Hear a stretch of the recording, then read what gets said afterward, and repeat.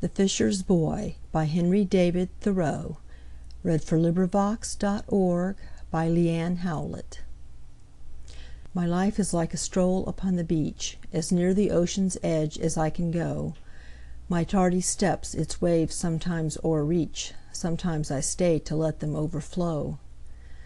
My sole employment is, and scrupulous care, to place my gains beyond the reach of tides. Each smoother pebble and each shell more rare which ocean kindly to my hand confides.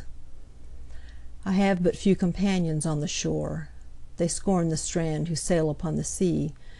Yet oft I think the ocean they've sailed o'er is deeper known upon the strand to me.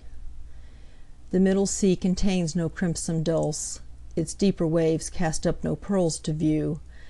Along the shore my hand is on its pulse, and I converse with many a shipwrecked crew. End of poem. This recording is in the public domain.